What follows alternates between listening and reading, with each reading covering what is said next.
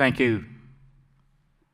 Before we'll share our stories, but I want to pay respect and give thanks for our families, traditional owners of this land, Larokay people, and also great privilege having international people are here with us, sharing that information to them and telling stories. Thank you. I have here with me my ecologist, Cara Patton. She's been working with us almost 2 years, I suppose. Yeah, year 3. And also I have my daughter, Penelope Yibarbuk. Also I have my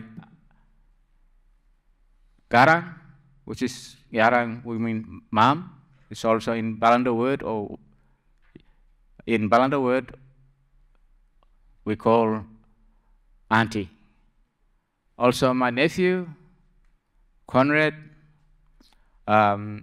nephew also, in Balanda word, nephew, but Benin word, Kolony, my son. Our presentation today, a monitoring program that we have been working on for quite a while, this method. So, Cara, you want to go here first? You just want to talk about where it is? Watering and land management's up in the western and central Arnhem Land.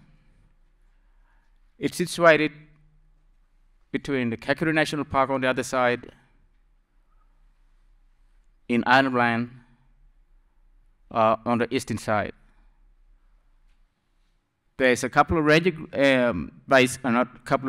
out there. There's a Mimal Ranger on the other side, Jelk Ranger on the other side as well.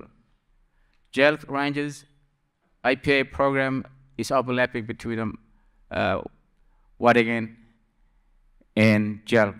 The reason for that, intermarriages, family lines, people movements for a long time. But in this particular place, people left from last 200 years ago during the colonization. But now we're making a difference.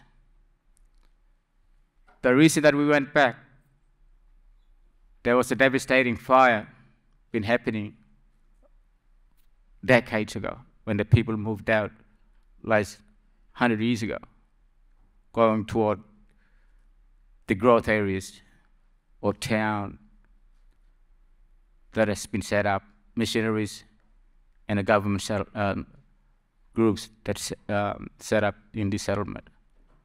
Leaving the plateau became an orphan.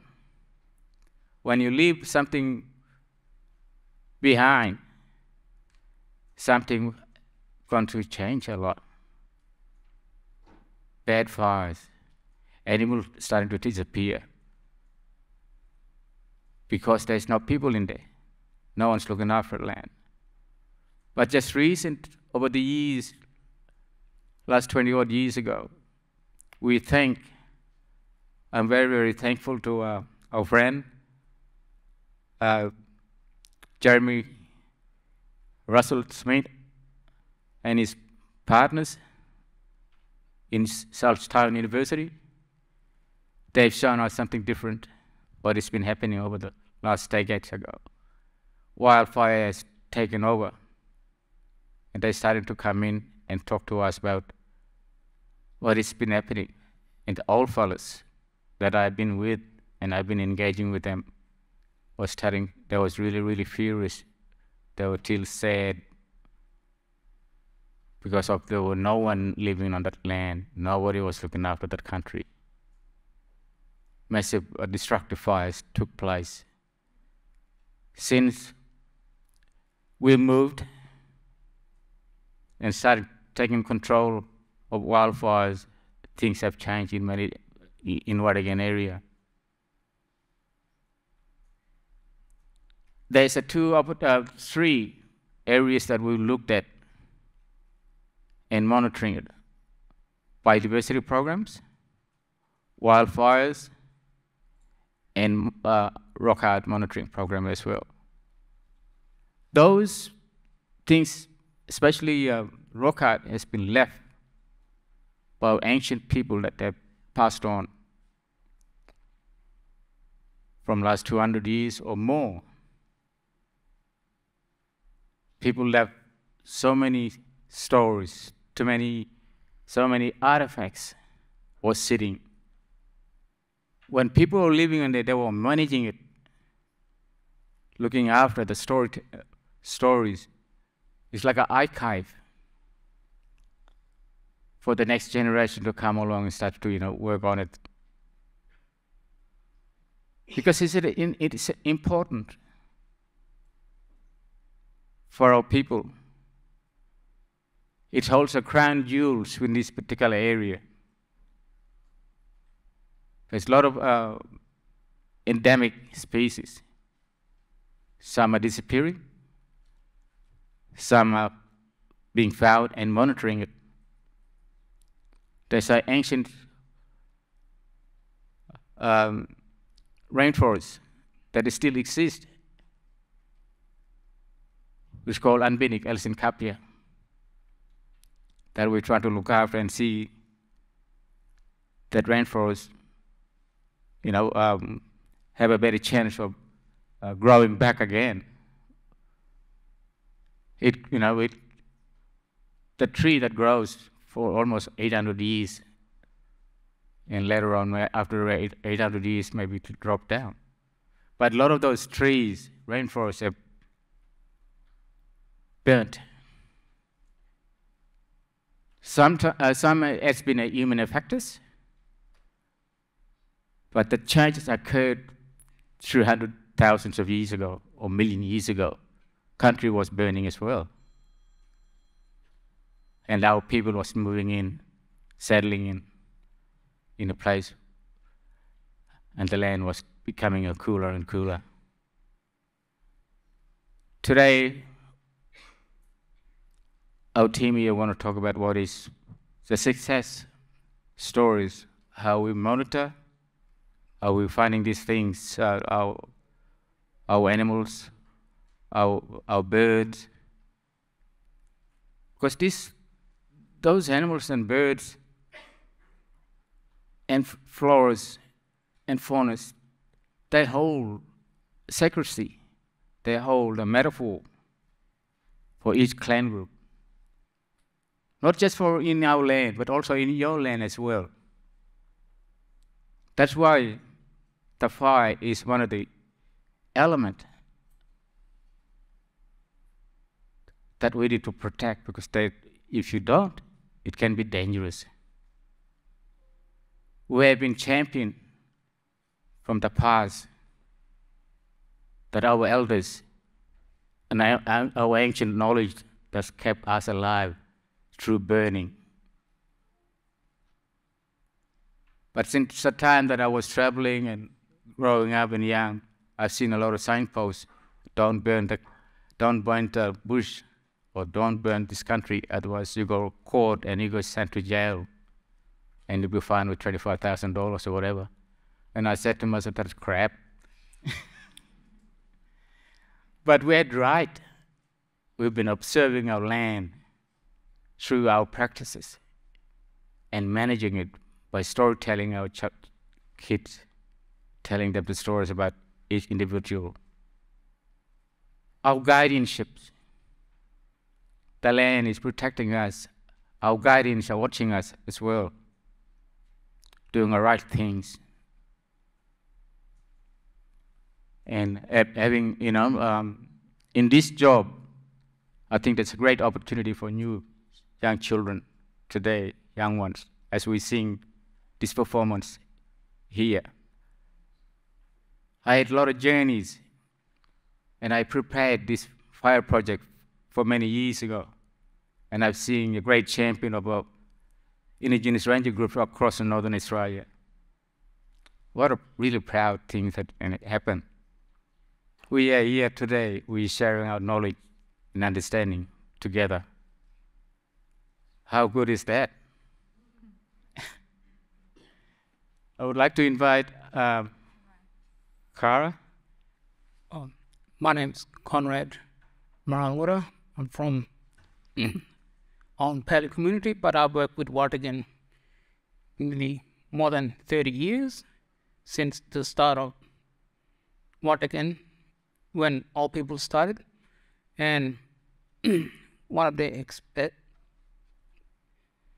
we've been looking at fire in many other ways. One, it's everyone was talking about it. It's by chopper, but the early years of making fire, it's by walkabout out in stone countries. And the first time Watagan had that walkabout through from Kabawanamur all the way to Mikin Valley in cross border to Kakadu National Park. And that was the best fire management I've seen, and this picture kind of shows that story where we got a group of children, school children, taking them for a walk and teaching them how to do fire management, where all people started off by foot tracks. And in this story, we kind of we were interested in looking at different things compared to fire management. And then we kind of looked water and kind of looked at how much damage from all different sources, like feral animals and even including fire itself. And the water, we kind of seen it's been damaged for many decades because of all those introduced things like weeds and other stuff, not feral animals, but also other stuff like plants. And when we went our first time on bushwalk, we kind of saw things that had made change in countries. And there's how many countries we got? Where's 10? I might have my breaks taken too long.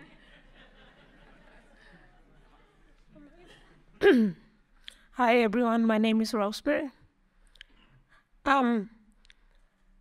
Talking about Watagan IPA monitoring program, there were 120 sites across the IPA from 5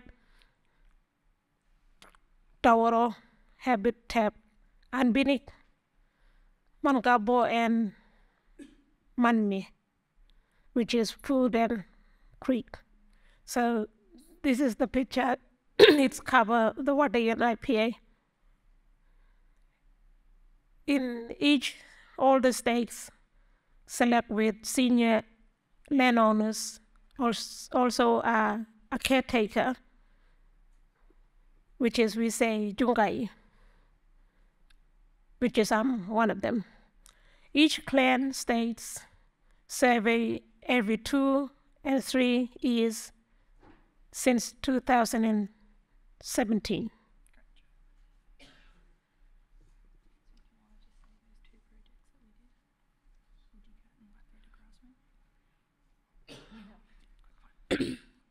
I'm here to talk about Felix's trap we've been working on over the last couple of months. Older one, when we did that. Great to find the cats. Yeah, Cameron, sorry, I'm a bit nervous. Sorry. Just describe what you're doing in those 2 photos. Yeah, okay, let's see that. Yep, okay, we went out to Baraj and we've been putting out the cameras, and for this one we've been actually looking at a particular bird that have been seen around in Arnhem Land, and it's been hard for us to look for it because we haven't seen, and then we checked all the maps and then we went everywhere, and then we actually got some around my area, which is Baraj, and it's pretty, we were very happy in the end when we got a shot of the bird, and we actually seen it very close when we were looking for it. Yeah. Amazing. Great job. All right, I've been told to do a quick wrap up, so I'll go through this quickly. Main point, I guess, of the program sides from monitoring is really having meaningful engagement and employment of traditional landowners on country. So at each step of the program, it's really important that the right people are involved, that we co-design the projects and we have consultations. We can deliver the ecology program in different ways. So a photo there, for example, is a camp actually in Kakadu National Park involving families from those estates. Where we can, we work with the school, and we often have work experience students who are just dead set amazing all across the technology. And last year we integrated ecological training, so a lot of the skills that a lot of the rangers were already highly adept at in terms of camera trapping ID, GPS training, and delivered Certificate 2 conservation and land management units out on country. And there were 4 women rangers who were successful in achieving that degree last year, which is really great. How we use the data is that we identify cultural and ecological priority areas in the IPA, and this can be based on priority places or priority species from an ecological or a cultural perspective. We're using it to inform management such as strategic burning, aerial and on-ground, to consider places that we may need to keep unburnt, and where to create strategic fire breaks that may actually benefit those species. We do share this data and contribute to threatened species research and management plans to better understand species in the region. But the priority is empowering landowners to make informed decisions for their country to support biodiversity. And that's it.